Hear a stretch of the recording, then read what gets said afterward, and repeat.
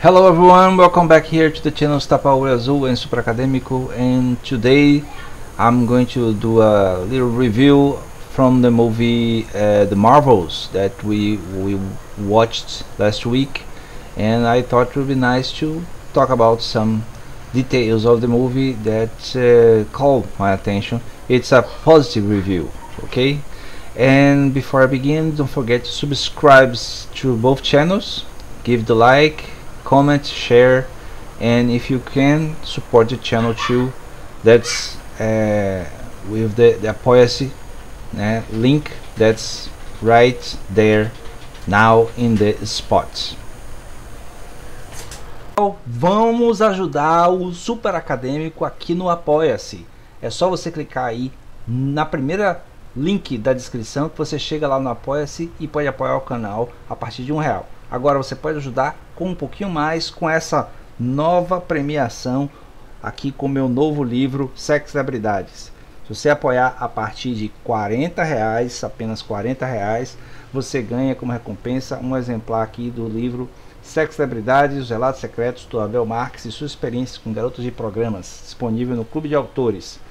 Você pode também pedir ele pelo Clube de Autores, que é o segundo link na descrição do vídeo, mas apoiando o canal no Apoia-se, você vai ter direito a ele de graça, né? Apenas apoiando o canal, e aí você tem direito a um exemplar. Então vá lá, clica no link e apoia o canal. Agora vamos ao conteúdo do vídeo.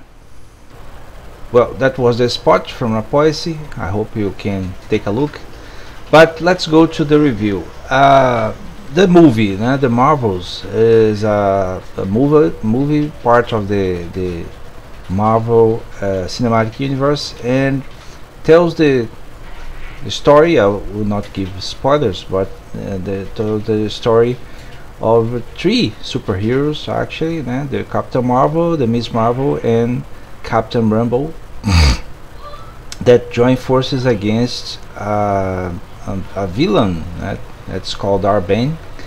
It's a woman, it's a Kree woman that trying to do some things that are dangerous for the people. So I won't give any spoilers, but it's basically the story is a superhero history, very straightforward. But I think what's more important in the movie is the new thing of a team up movie with three superheroes, three women that I think that's never has happened before. First we have Captain Marvel that come back from the first movie, in her participation in the last two Avengers movie, and she is kind of a lone superhero that acts in the cosmos, in the galaxy, the space, and she always has this superior attitude that many people, especially men, doesn't like very much, because she's so powerful, so extremely powerful, and she have to develop this relationship with two other women, super powerful women. One is her niece, I think, from the first movie. That's the daughter of her friend, the other Captain Rumble, that come back in this movie as an adult. In the first movie she was a child, a small child with 8-10 years old, and now she's a full powerful military that gained her power during the events of the Scarlet Witch TV series, WandaVision. And so this Captain Rumble, she has some kind of resentment with Captain Marvel, Carol Danvers, because she expected that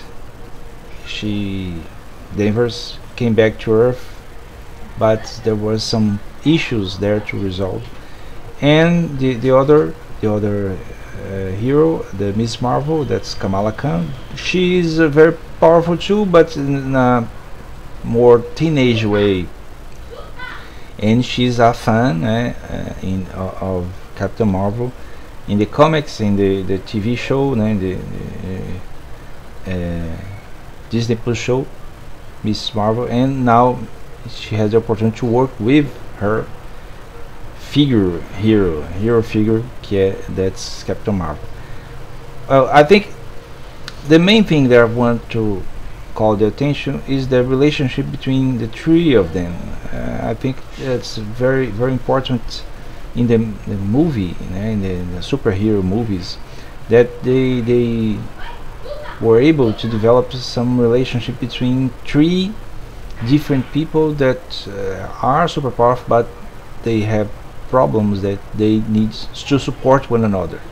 The movie was also directed by a woman. The villain is a woman. I think the figure of the villain is more obligatory, but it was a woman too. So the only main figure in the film is Nick Fury, which has a part almost comic in a way.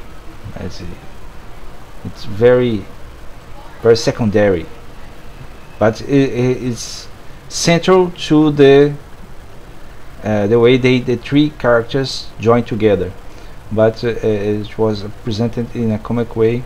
I think it probably was very fun for the actor to play that. And I think many of the critics, the bad critics that are there about this movie, about these characters, these things centered in women, has to do with the loss of central roles for men, for superhero men.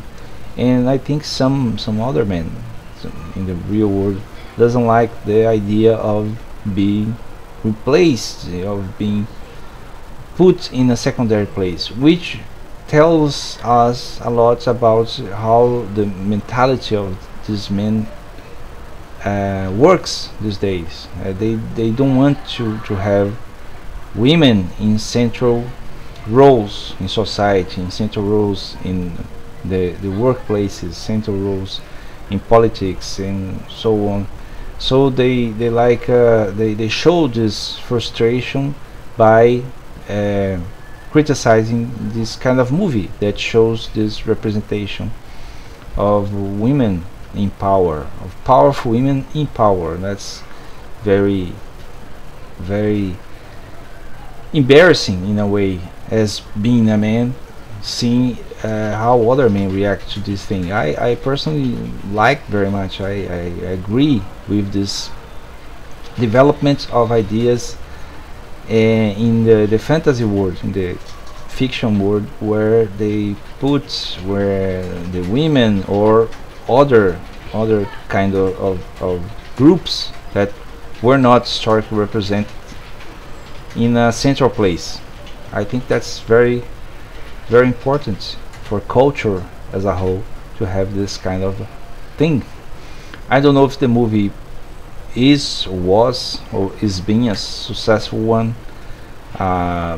Maybe yes, maybe no. I don't know. I thought the movie was too short. I think mainly because of the writers' strike. Maybe I'm assuming that. Also, the actors strike in the United States helped to the movie to not be very well publicized, because the voices of the actors is what mainly speaks about the movie, and there was very few. The strike was just over when the movie was released, so I think this may harm the movie in the box office. Maybe, I don't know. But I think is the fact that the movie was short, just 1 hour 38 minutes, is a reflex of the writers' strike, and I think maybe. But even so, I think the story in the movie was successful in many other ways because it showed this development of characters that, as for me, that was already uh, watching the other stories that came before. I think it was very well developed and pay tribute to other things in the universe, in the Marvel universe, that is very satisfactory, especially the things with the crossover universes. I think if you see, if you watch, you see that too. And I think that's it. That's it. I remember. I think it was very well done. It's, visually, is great. The room that I watched the exhibition had a defect. The screen was shaking, was disturbing, but it wasn't the movie. The movie was okay. The problem was the theater where I watched. So that's it for this week. I hope you enjoy. For the next 3 weeks, we will have some reruns of videos because I will be on holidays, traveling on holidays for vacation. So I hope you continue to enjoy the channel and subscribing and liking, comments and sharing, and support the channel if you can, and take a look at my new book too. Is this one here, this book here. Take a look. I'll put the card right there. Bye bye.